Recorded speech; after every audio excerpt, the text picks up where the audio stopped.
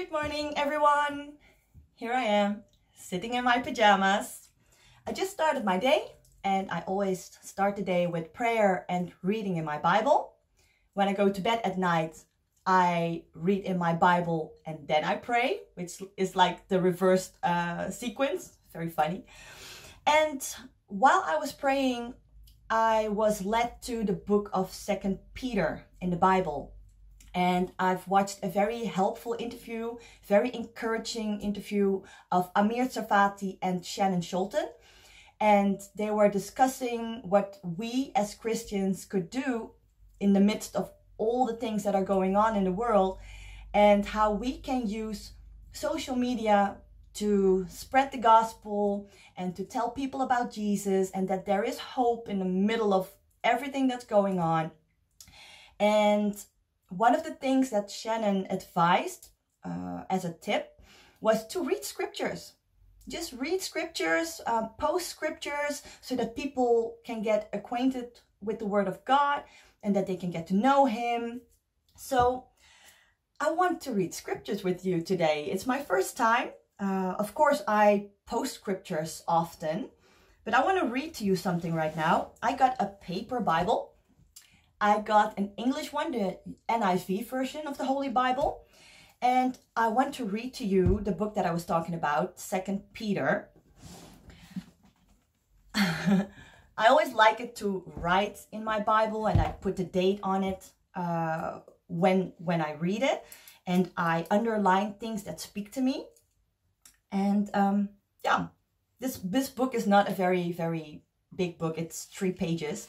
But I really was encouraged to share that with you guys. So here we go. Simon Peter, a servant and apostle of Jesus Christ, to those who through the righteousness of our God and Savior, Jesus Christ, have received a faith as precious as ours. Grace and peace be yours in abundance through the knowledge of God and of Jesus our Lord. Confirming one's calling and election.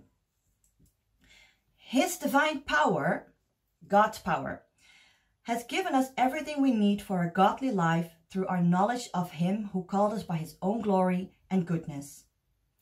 Through these, He has given us His very great and precious promises, so that through them you may participate in the divine nature, having escaped the corruption in the world caused by evil desires.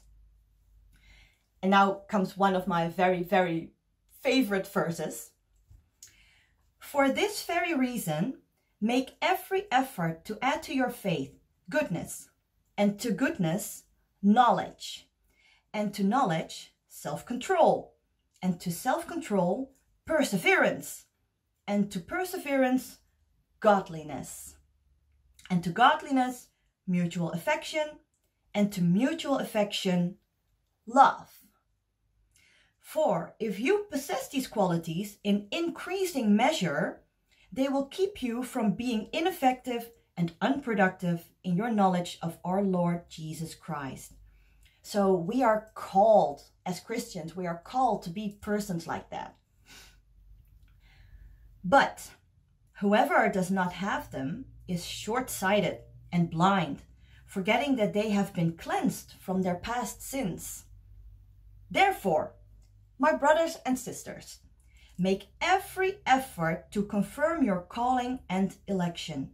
For if you do these things, you will never stumble, and you will receive a rich welcome into the eternal kingdom of our Lord and Savior, Jesus Christ. Prophecy of Scripture. So, I will always remind you of these things, even though you know them, and are firmly established in the truth you now have. This is why I'm so open about my walk of faith and my faith journey, so that other people can be encouraged as well, and to always remind people of the goodness of God and the love of Jesus, which, yeah, are such beautiful things. I think it is right to refresh your memory as long as I live in the tent of this body, because I know that I will put it aside soon, as our Lord Jesus Christ has made clear to me. and I will make every effort to see that after my departure, you will always be able to remember these things. And then I wrote one word next to that, legacy. What will be your legacy? For we did not follow cleverly devised stories when we told you about the coming of our Lord Jesus Christ in power, but we were eyewitnesses of his majesty.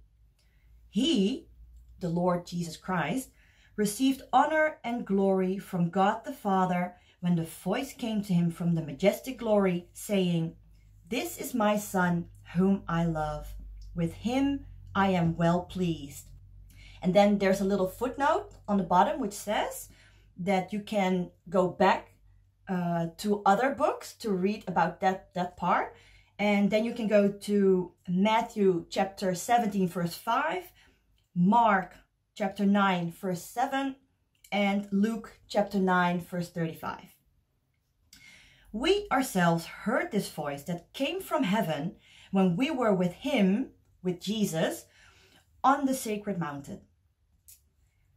We also have the prophetic message as something completely reliable, and you will do well to pay attention to it, as to a light shining in a dark place. We are called to be light and salt. Until the day dawns and the morning star rises in your hearts. Above all, you must understand that no prophecy of Scripture came about by the prophet's own interpretation of things. For prophecy never had its origin in the human will, but prophets, though they were human, spoke from God as they were carried along by the Holy Spirit. Some people say to me, the Bible is written by men, so how literally can you take it? And then I always explain them that the people who wrote the books were carried along by the Holy Spirit. So it was God speaking through those people, and then they wrote it down. So that. Let's go to chapter number 2. False teachers and their destruction. But there were also false prophets among the people, just as there will be false teachers among you. They will secretly introduce destructive heresies, even denying the sovereign Lord who bought them, bringing swift destruction on themselves. Many will follow their depraved conduct and will bring the way of truth into disrepute. Disrepute? I don't know exactly how to pronounce that, I'm so sorry. Verse 3. In their greed, these teachers, those false teachers, will exploit you with fabricated stories. Their condemnation has long been hanging over them, and their destruction has not been sleeping. For if God did not spare angels when they sinned, but sent them to hell, there's a little footnote that says, in Greek it's called Tartarus, putting them, so those angels got kicked out of heaven, putting them in chains of darkness, and then a little footnote says, some manuscripts say, in gloomy dungeons.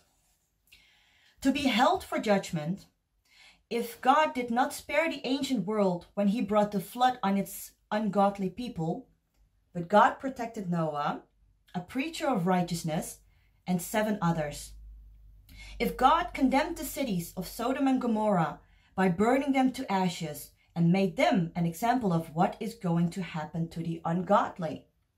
And if God rescued Lot, a righteous man who was distressed by the depraved conduct of the lawless, for that righteous man, living among them day after day, was tormented in his righteous soul by the lawless deeds he saw and heard.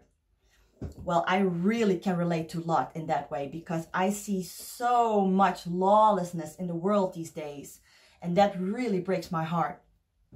If this is so, then the Lord knows how to rescue the godly from trials and to hold the unrighteous for punishment on the day of judgment. This is especially true of those who follow the corrupt desire of the flesh and despise authority. Bold and arrogant, they are not afraid to heap abuse on celestial beings. Yet even angels, although they are stronger and more powerful, do not heap abuse on such beings when bringing judgment on them from the Lord. But these people, so the lawless people, blaspheme in matters they do not understand. They are like unreasoning animals, creatures of instinct, born only to be caught and destroyed. And like animals, they too will perish. Verse number 13. They will be paid back with harm for the harm they have done. Their idea of pleasure is to carouse in broad daylight. They are blots and blemishes, reveling in their pleasures while they feast with you. And then a little footnote says, some manuscripts say, reveling in their pleasures in their love feasts. With eyes full of adultery, they never stop sinning. They seduce the unstable. They are experts in greed, an accursed brood. They have left the straight way and wandered off to follow the way of Balaam, son of Bezer. I don't know if I pronounce it correctly. Who loved the wages of wickedness. But, that is such an amazing story. But he, Balaam, son of Bezer, was rebuked for his wrongdoing by a donkey, an animal without speech, who spoke with a human voice and restrained the prophet's madness. These people are springs without water and mists driven by a storm. Blackest darkness is reserved for them. For they mouth empty, boastful words, and, by appealing to the lustful desires of the flesh, they entice people who are just escaping from those who live in error. Verse number 19. They promise them freedom, while they themselves are slaves of depravity. Depravity? For, listen to this, people are slaves to whatever has mastered them. Let's read that again. People are slaves to whatever has mastered them. So this is what addiction is. You are a slave to the thing that you're addicted to, whether it's a drug or alcohol, gambling, women, men, sex, pornography. Everything that you are a slave to is a master over you, and God wants to free us from that. We continue. Verse number 20. If they have escaped the corruption of the world by knowing our Lord and Savior Jesus Christ, and are again entangled in it, in the wickedness, and are overcome again by the wickedness, they are worse off at the end than they were at the beginning. It would have been better for them not to have known the way of righteousness than to have known it, and then to turn their backs on the sacred command that was passed on to them. Verse number 22. Of them, the proverbs are true. A dog returns to its vomit, and a sow that is washed returns to her wallowing in the mud. Going back to the proverb, a dog returns to its vomit, I read that a while ago and I didn't understand it, so I put a question mark in it. So when I was at Bert Thea's a couple of weeks ago, I asked them, we were talking about it, and then I asked them, what does it mean, a dog returning to its vomit? And then they explained that imagine that you get into a relationship with someone and that person is physically and mentally abusing you, and then you break up and you speak very poorly about that person, of all the things that that person did to you. And then after a while, you run into that person again, and then you get back together with that person, back into a relationship. So that is like a dog returning to its vomit. That's pretty clear, right? So don't be that dog that returns to its vomit. Let's go to chapter number 3, which is the last chapter already of this book. The day of the Lord. This is where hope comes in. Dear friends, this is now my second letter to you. I have written both of them as reminders to stimulate you to wholesome thinking. I want you to recall the words spoken in the past by the holy prophets and the command given by our Lord and Savior through your apostles. So this is what I'm also very passionate about, wholesome thinking, because whatever is in the mind gets in the heart. Whatever gets in the heart comes out through your speech and through your behavior. Verse number 3. Above all, you must understand that in the last days, scoffers will come, scoffing and following their own evil desires. They will say, where is this coming, as he promised? Where is this coming of the Lord? Ever since our ancestors died, everything goes on as it has since the beginning of creation. But they deliberately forget that long ago, by God's word, the heavens came into being and the earth was formed out of water and by water. By these waters, also the world of that time was deluged and destroyed. By the same word, the present heavens and earth are reserved for fire, being kept for the day of judgment and destruction of the ungodly. But do not forget this one thing, dear friends. With the Lord, a day is like 1,000 years, and 1,000 years are like a day. And I've written about that a couple of times already. God is standing outside of time. So while we are waiting for things and we are impatient, it's like this to God, and he has so much more in store for us, but we are sometimes just too impatient. Verse number 9 of chapter number 3, 2 Peter. The Lord is not slow in keeping his promise, as some understand slowness. In my case, I understand his slowness. I truly trust God's timing for my life. I trust his will for my life. And I'm just walking with Jesus, and every day is one big adventure. Instead, he, the Lord, is patient with you, not wanting anyone to perish, but everyone to come to repentance. So this time, the time that we're living in right now with all the craziness in the world, it's like this time of mercy where people still can repent and turn to the Lord and accept Jesus Christ as their Lord and Savior. So if you haven't accepted Jesus in your life yet, I really would like to encourage you to do so, because there are big things coming in the future. Verse number 10. But the day of the Lord will come like a thief. The heavens will disappear with a roar. The elements will be destroyed by fire, and the earth and everything done in it will be laid bare. The little footnote says, some manuscripts say be burnt up. So everything done in it will be burnt up. Since everything will be destroyed in this way, what kind of people ought you to be? You ought to live holy and godly lives as you look forward to the day of God and speed its coming.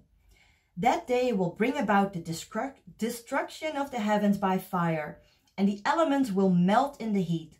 But in keeping with his promise, God's promise, we are looking forward to a new heaven and a new earth where righteousness dwells. So then, dear friends, since you are looking forward to this, make every effort to be found spotless, blameless, and at peace with him, with God. Bear in mind that our Lord's patience means salvation, redding. Just as our dear brother Paul also wrote to you with the wisdom that God gave him. He, Paul, writes the same way in all his letters, speaking in them of these matters. His letters contain some things that are hard to understand, which ignorant and unstable people distort, as they do the other scriptures, to their own destruction.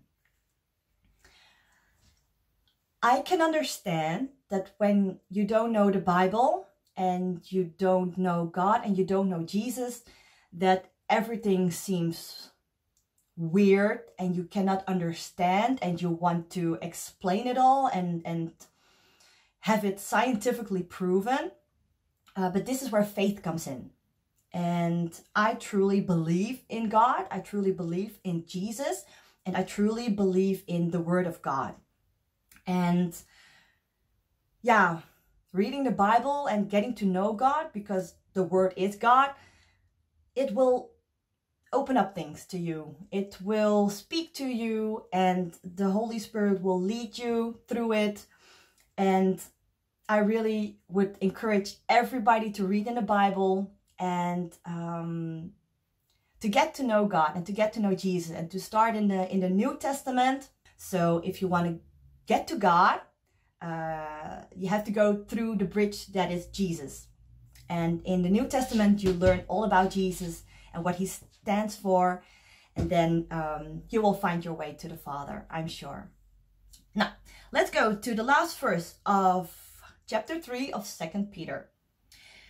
Therefore, dear friends, since you have been forewarned, be on your guard, so that you may not be carried away by the error of the lawless and fall from your secure position. But grow in the grace and knowledge of our Lord and Savior Jesus Christ. To him be glory both now and forever. Amen. I love that book. I love that book so much because it says how we are called to behave.